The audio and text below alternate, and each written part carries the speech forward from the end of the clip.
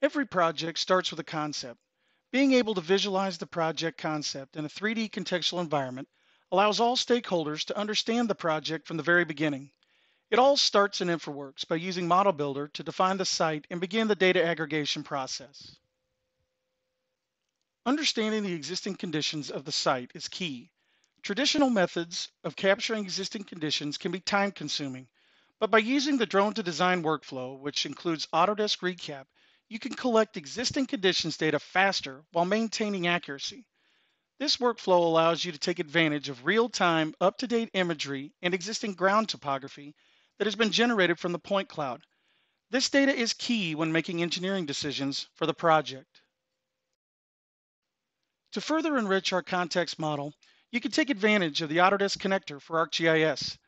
This allows us to further populate our model with rich GIS data. This data could represent existing utility locations, FEMA floodplain data, and soils data as examples of information that will help us to make design decisions in the preliminary stages of the project.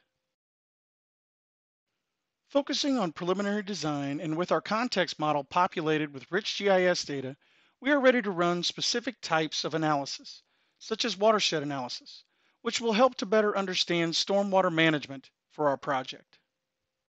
Laying out design alternatives, there are times you will need to verify your GIS data. For example, while in the field, you can ensure utility locations and collect additional data for utilities that might have been missed.